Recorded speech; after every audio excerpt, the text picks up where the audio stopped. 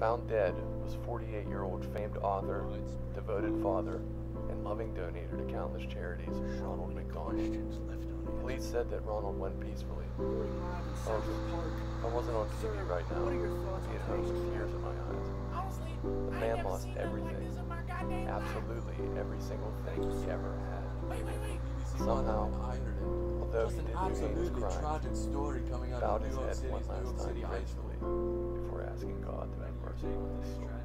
Oh my God, like, I don't even know how to feel. This is Ladies and gentlemen, ridiculous. 1961, More details the come year of free love, produced by thousands of people, spawned a seed, Exclusive interview with the woman joyous who and claims to be demonous the seed, mother of which would Ronald enthrall everyone for the Robert next 48 years, CNN negatively and headquarters, positively. signing off. 2009 marks the year he was put to rest. But folks, his legacy